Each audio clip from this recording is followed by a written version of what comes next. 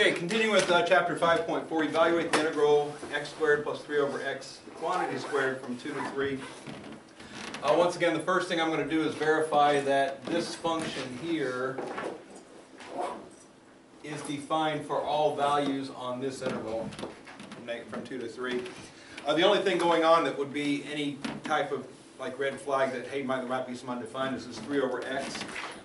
3 divided by 0 is undefined, but 0 doesn't lie on the interval from 2 to 3, so it's a legal function. We can go ahead and integrate it. The other thing I noticed is 3 over x, that structure is not a good anti-differentiation structure, so I'm going to write that as x squared plus 3x to the negative first, the quantity squared, like so. So in general, differentiation or integration, power structures are better than rational structures. Division of x is not as good as x to the negative power. And what you'll notice here is that we have that forbidden, that x to the negative 1 power, that if we recall this rule says we have x to the nth, that it's x to the n plus 1 over n plus 1, as long as n does not equal negative 1. Negative 1 is bad because negative 1 plus 1 is 0, creates division by 0, right? To the 0 over 0, how do we deal with that? But or x to the 0. But notice that this is not what we're integrating. We're integrating this to the second power. So now if I go ahead and square this binomial, I'm going to get x to the fourth plus 6x squared. That's, sorry, 6x to the first. If I multiply these together, I get 3x to the first. Double it, get 6x to the first. And if I square the second, I'm going to get plus 9x to the negative second.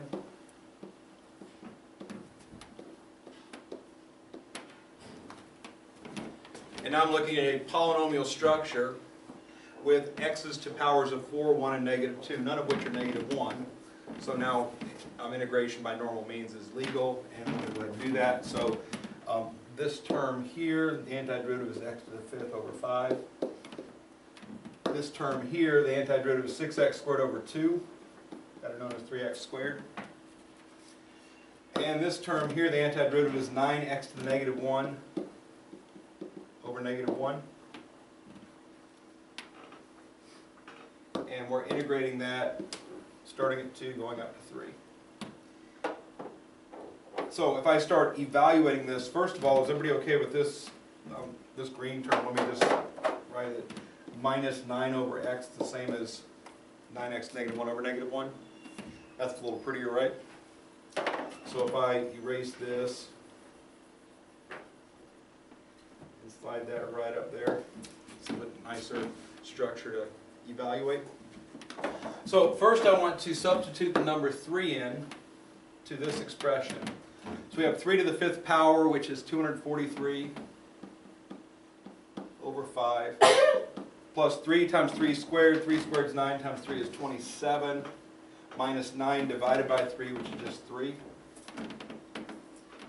Again, I just substituted 3 for all the x's and I end up with those 3 values.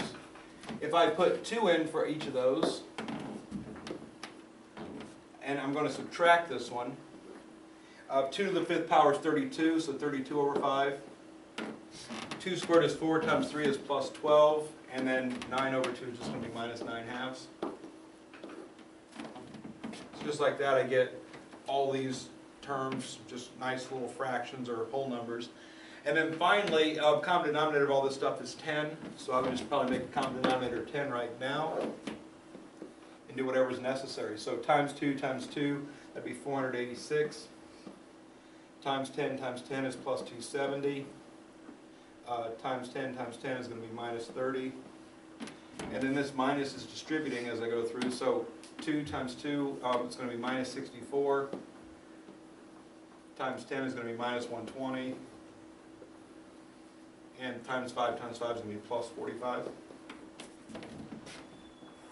So if I add up all the positives and add up all the negatives on top, let's see, 486 plus 270 is like 756, plus 45 is like 801, I hope. And then 30 plus 64 is 94, plus 120 is negative 214. 10, and 801 minus 214, 587.